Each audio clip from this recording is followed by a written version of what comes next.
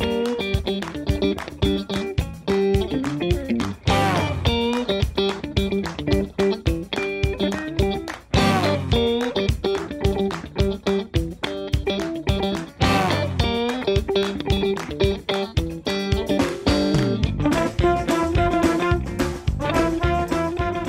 I'm Teddy Haggerty. I was informed of this project right when I got back from Los Angeles. I was down doing a movie. I was going to be gone for 2 weeks. 3 months later, I wind up back in town. This is called a chalk off. It's a, in a way, a public art project that everyone can participate in, draw with chalk. This is a thing that's really good. Yes, Ancient art form brought back in current usage, and you can probably trace it to Hopi art, sand paintings, Tibetan sand paintings. So it has a rich spiritual history as well as a very practical application. And people young enough to remember chalkboards, it's how we learned things in school when we were educated. But this park is kind of special because it's to memorialize fallen city workers, in particular Larry Frost, who was the first Tacoma police officer killed in the line of duty. In that he was 29 years old, and that happened in 1977. So that's why this is called Larry Frost Park. So kind of on a serious note, it's really neat that this is happening to a park named after Larry Frost.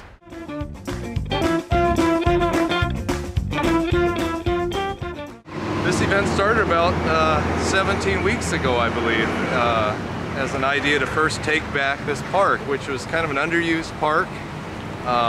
The idea that Kevin Freitas had, Kevin of Feed Tacoma, was to let everyone have their sack lunches down here and enjoy the park.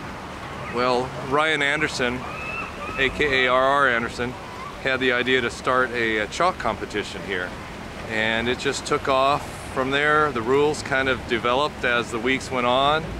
And the neat thing about this is that it's everyone from, I'd say, professional artists to people that just love art, even children, non-artists, everyone's welcome. That's what's been emphasized over the last 17 weeks, was that anyone can come and participate. There's always free chalk here for people to pick up.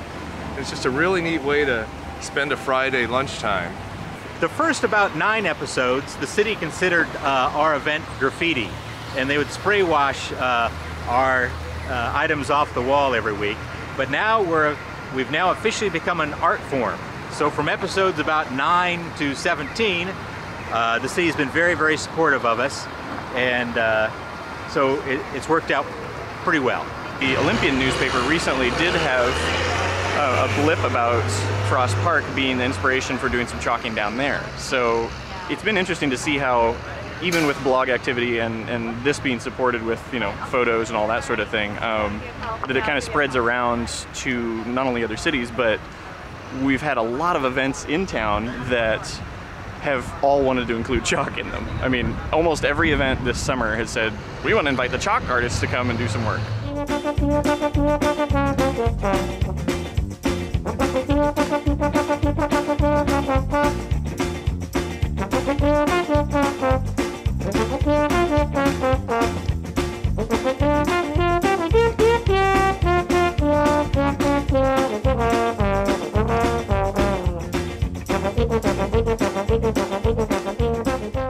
Ever since the very first one that R.R. Anderson started out with the Tacoma Art listserv, and he just shouted out, said, hey, attention cowards, come down for a chalk off at noon. We're gonna have high noon. So he kind of just called us artists out.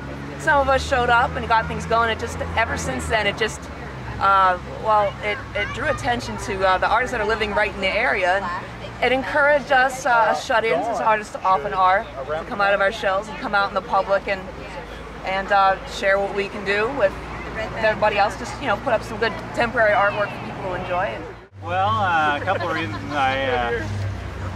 I like to practice sketching because it's something I need to improve on, and I'm an artist, so it makes a good opportunity. But probably way more than that is the opportunity to be connected with community. I think it's great that we're reclaiming this area and making it friendly for the family and just fun for a day to come down and see what's going on.